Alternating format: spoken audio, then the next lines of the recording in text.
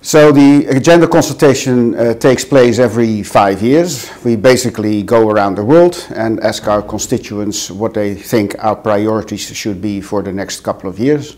It's a very elaborate process in which everybody is included to make sure that we really get the priorities that people want to put on our agenda. What people have basically told us is, well, you as IASB, you're about to finish two major projects, the conceptual framework and insurance, and with that you have finished all the big projects of the last decade. And what we would like you to do is to not start yet another round of huge standard changes, but rather focus on improving what's already there. And what both investors and preparers have asked us is to increase the communication effectiveness of the financial statements. So we have developed a theme for the next 5 years which we call better communication. I think the core of this theme is going to be performance reporting, what we call improving the primary financial statements, taking a fresh look at how we present information.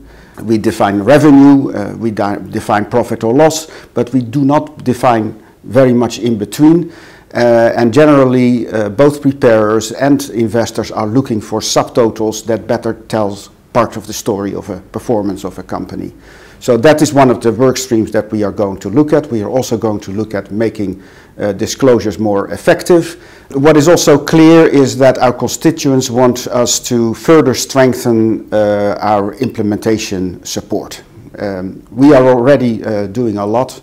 We have increased the effectiveness of our interpretation committee. We can certainly strengthen our educational efforts, possibly developing online material. So this is more a matter of improving what we are already doing. Research is an integral and very important part of our standard setting to make sure that you have evidence-based standard setting. So every project first goes through a research phase. Everybody agrees with that. The truth is that we had too many projects on the research agenda, and it was not clear to people what was really an active part of our standard setting and what was just dormant.